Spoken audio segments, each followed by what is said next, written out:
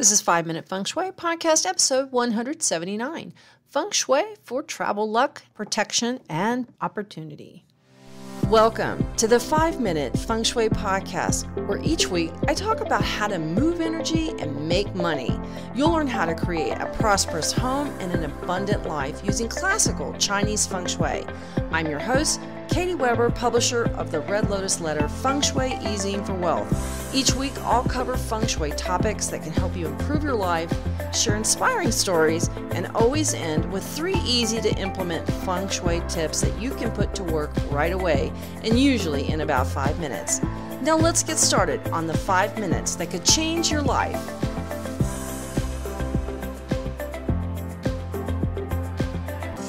Hey there! How are you today? I hope you're having a wonderful morning, evening, afternoon, whatever the time of day it is where you are.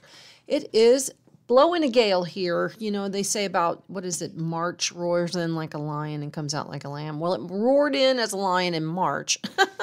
And here we are almost to the middle of May and it is still roaring. It's really weird about the wind and how wind has been blowing a lot.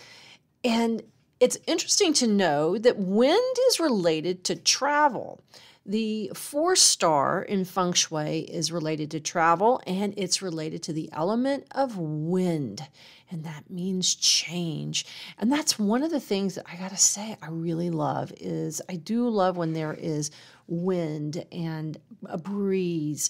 It just makes you feel like life is not static and still and stagnant.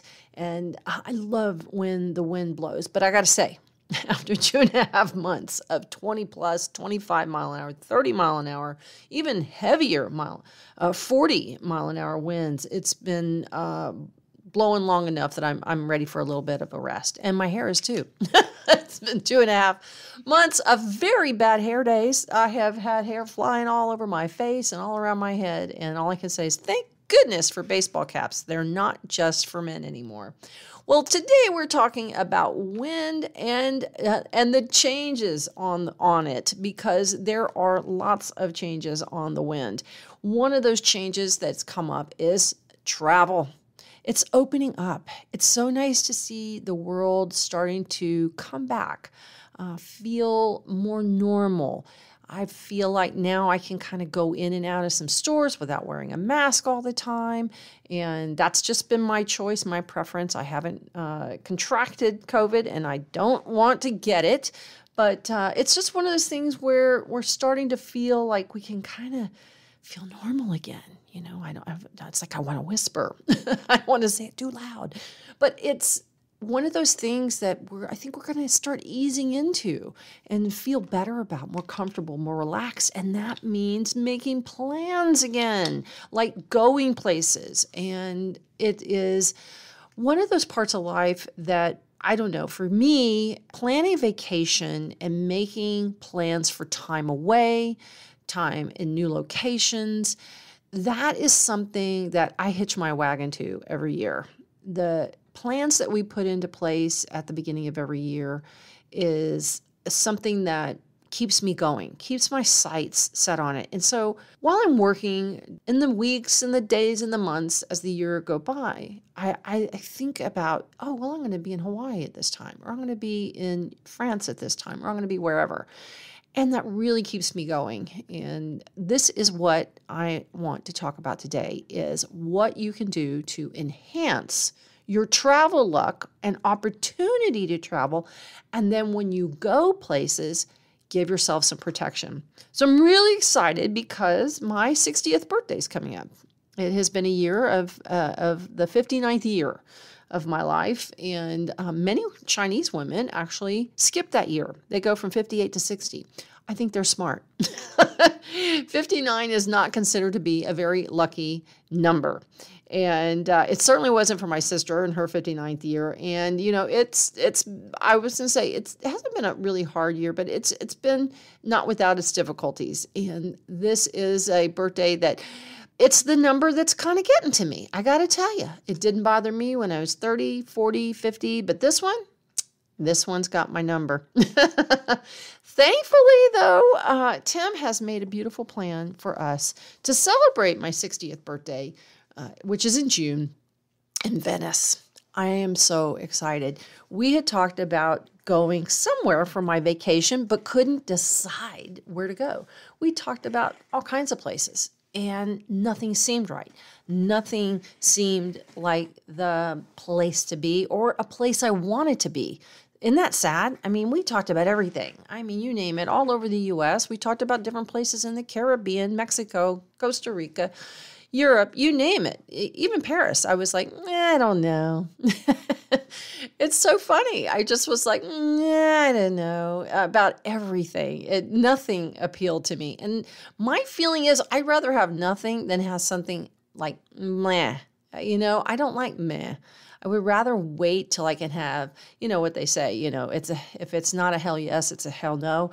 And that's how I live my life. If it's not where I go, yes, then it's like, and I just don't do very well. Anyhow, that's my travel philosophy. There you have it. Meh or hell yes.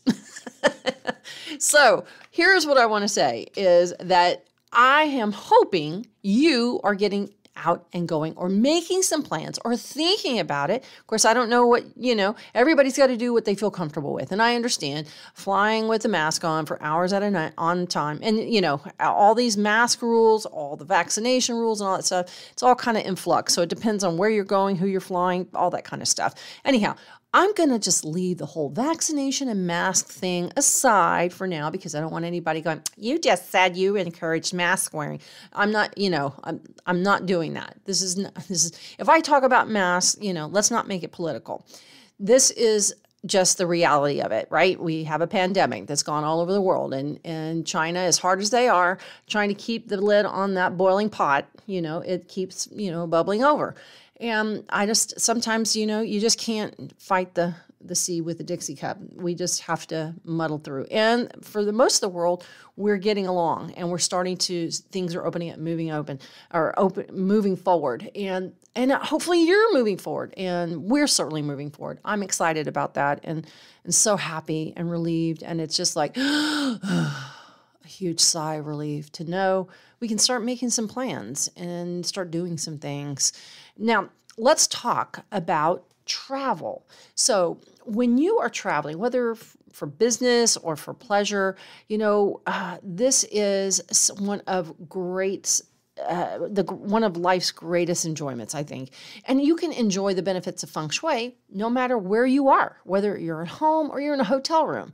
You might have even noticed that you enjoy your travel a little bit more or less when you travel to certain places that are maybe in one direction, or maybe you find that you enjoy travel equally well, but maybe some places you enjoy more than others. I know that's true for me. There's not many places I don't enjoy. There was just like one country that I was like, no, okay, I take that back. There's a few countries that I was like, anyway, won't be going back there. Anyhow, don't ask me what they are.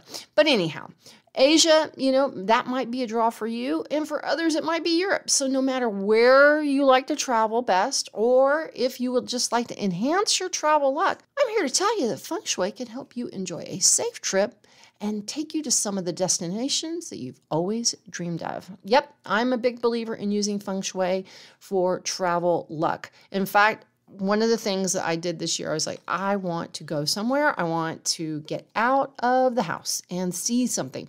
And I have been dutifully keeping a conch shell wherever the 6-star flies. It's one's planted all year long in the northwest corner of our living room, and wherever the 4-star flies. I have a crop of conch shells, and I love conch shells. I can't tell you. I just, it's so funny. I used to be a wind chime gal, and now I'm all conch shells when it comes to Feng Shui. Love my conch shells. But let's talk about Feng Shui travel and directions. So when you look at your personal Feng Shui, unlike your sitting and sleeping directions, travel Feng Shui directions that are auspicious or inauspicious based on where you're traveling from rather than where you're traveling to. Isn't that interesting? So for instance, if you're an East Group person, you live in Dallas and you travel to Los Angeles, you would say that looking from Los Angeles, you're coming from the East. So that's a good direction for an East Group person, but not so much for a West Group person. Now, if you're a case of a West Group person flying to Los Angeles from Dallas, some people would say that is not the best trip for you, and they would recommend that you would fly from another direction, one that would be having you come from the west. Like, so for instance, if you were to be coming from Los Angeles to Charlotte, so that would be saying that you were traveling for the rest. But that's not practical, is it? That's just not practical. We're going to be coming from all over, and instead I say, just throw that stuff out the window. Yes, the little plane window. Just roll it down, crank it down, and throw it out. Instead, focus on what you can do where you are and focus on bringing protective items with you when you travel. We're going to talk about some of those. Make sure that you work on enhancing the travel energies in your home. We talked about that, the Northwest, and wherever the 4-star flies, the annual 4-star, always a good way to get moving on travel and getting yourself going. Let's talk about the importance of getting yourself out and about in the world. If it's been too long since you poked your toes in some sand or went on an adventure, all you need to do is just keep that northwest corner of travel and helpful people activated. So add something moving here to help you pack your bags. This can be a fan, it can be a mobile, a clock, a kinetic sculpture, anything to get that travel chi moving, because that's an international element of the northwest corner, which is the 6-star, but it's the northwest corner, and this year that's where the 6-star is. So that's why we want to get that all nice and activated. And like I said, you can also use a conch shell or any pretty metallic object will also boost all that travel energy. I have to say that I'm always fond of conch shells. We talked about that to get your travel gear energy into gear. But if you want an extra kick of travel chi, add some pictures of the places that you like to visit. Put it on your vision board, especially if you can put that vision board or a picture anywhere in the Northwest or wherever that annual 4-star flies, that's going to be activating that. But I really like to see pictures on a vision board of where you'd like to go. And I had no idea that I was going to be going to Venice this year, but it would have been on my vision board for travel if I had known that. So make sure that you get some images up there. I think that's so important to see those images. Maybe you write some new moon wishes of where you'd like to go, where you'd like to travel to, and then maybe put some pictures on those new moon wishes if you include that in there. You know, again, a picture is worth 1,000 words and 1,000 wishes in my mind. Always good to have an actual image of anywhere that you'd like to see. Now let's talk about hotel rooms and when you're traveling.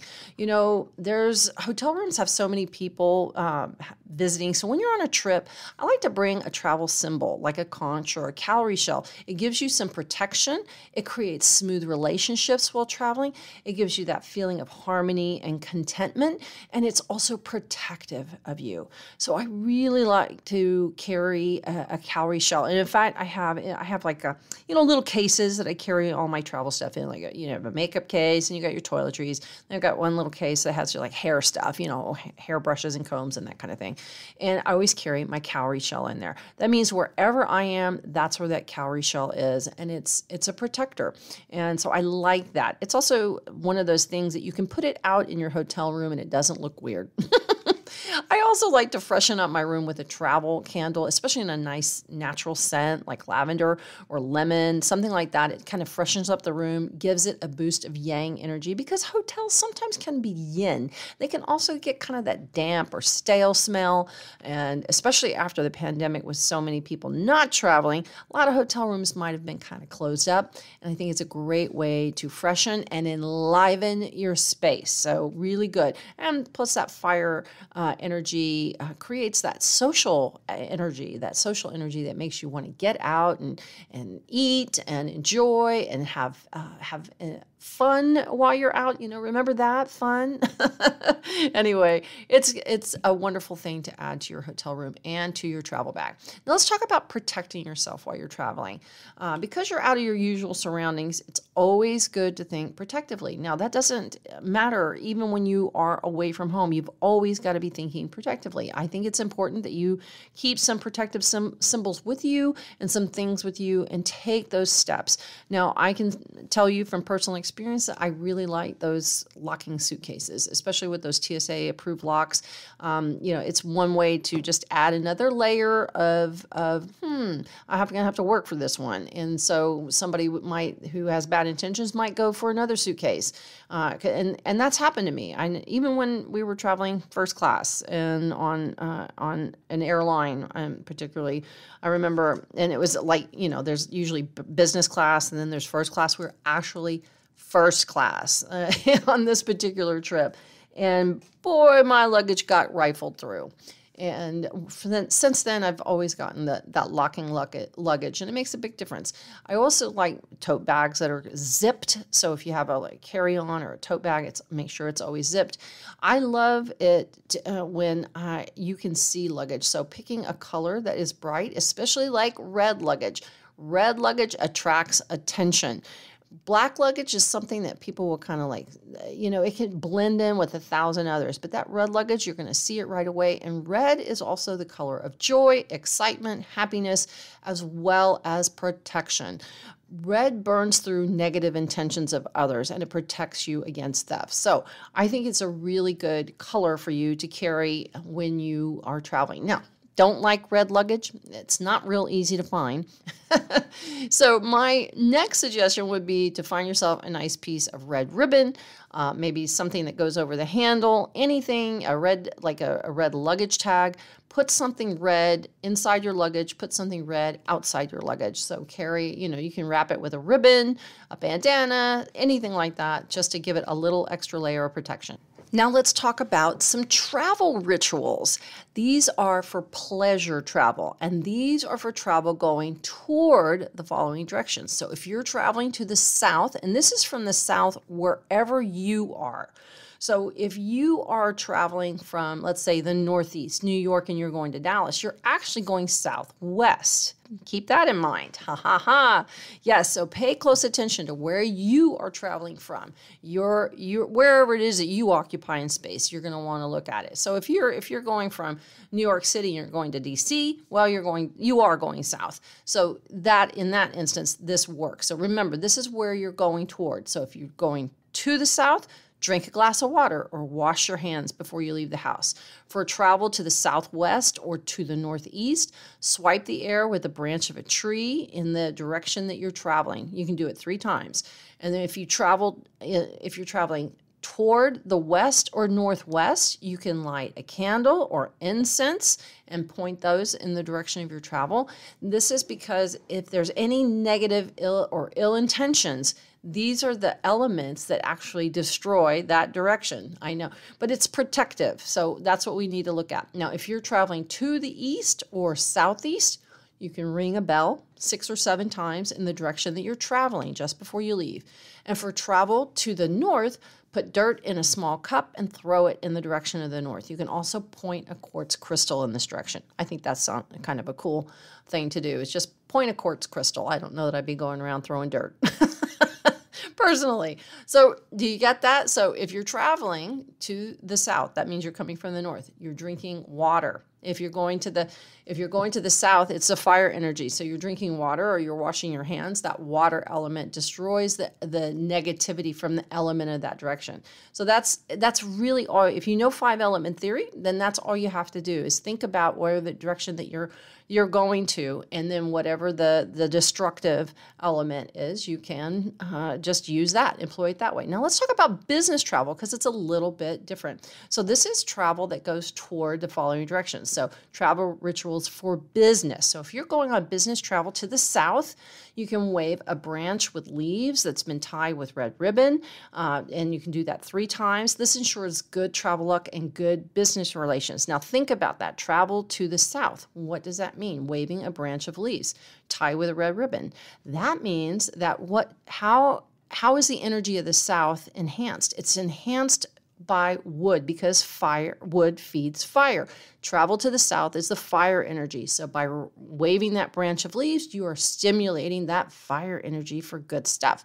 Now, if you're traveling to the southwest or the northeast, fire is the element that is the productive element. You can light a candle or some incense and hold them up in the direction as you are packing to leave or heading out. So this is also a nice thing if you're headed to the southwest. Let's say you're in New York and you're going to go to Phoenix and you've got some business in Phoenix. Light a candle or some incense as you're getting ready to leave, just to give you a little extra business luck. For travel that's going to the west or northwest, you can throw some dirt or sand in that direction, because that is an element that is, the earth element is a productive element for the west and the northwest, which are metal. So you can point, I also like pointing a crystal that way, or holding a crystal, taking a crystal with you if you're headed to the west or northwest. That's another thing that is very positive for you. For travel that's going to the east or southeast, you can throw water in those directions as you leave the house. You can wash your hands. I would say if you're traveling to the east or the southeast, have a glass of water, drink a glass of water as you're leaving the house. Just take a bottle of water with you and drink it as you're leaving for good luck. And if you're traveling to the north, ring a bell 3 times as you're leaving and ring it in the north direction, because metal makes water, and that's the element of the north direction. Now, if you have any questions about 5-element theory, you're not really sure about it, be sure to check out my quiz at redlotusletter.com and just do a search on 5-element quiz. Or I think if you even put quiz, it might just come up. And then you can test yourself. So these are all good ways to enhance travel for business that helps you have prosperous travel and prosperous business relations, as well as travel rituals for pleasure travel. We've talked about how to protect yourself when you're traveling, those locks, red luggage, a cowrie shell, especially in your hotel room, bringing a travel candle with you, and importantly is getting the conch shell out or stimulating that northwest corner of the international energy. That is so key to getting yourself out and getting yourself going. I hope that you have some fun travel plans this summer or later this year. I'm heading to Ireland later this year for 2 weeks with Tim. Really excited about that. Haven't been there before, and I know it's going to be a great time. I'm really, really looking forward to it. In the meantime, I hope you get out and that you get some travel plans going. And let me leave you with 3 really important tips. 1 is stimulate the northwest. Add those conch shells to get yourself going. 2, always carry protection.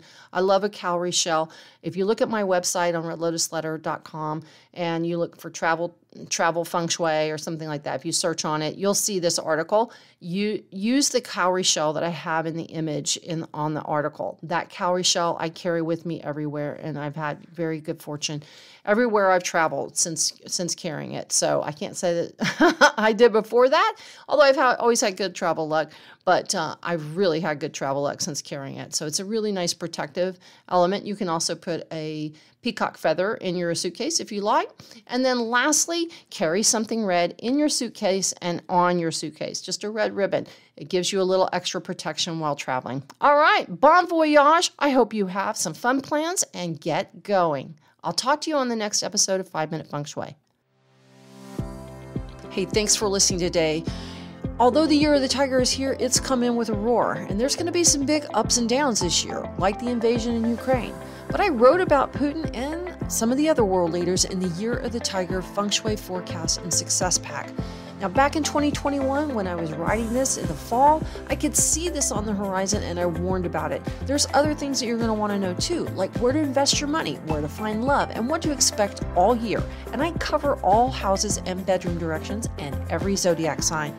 The Success Pack will help you be ready for the year, be prepared, make more money, and keep fortune on your side.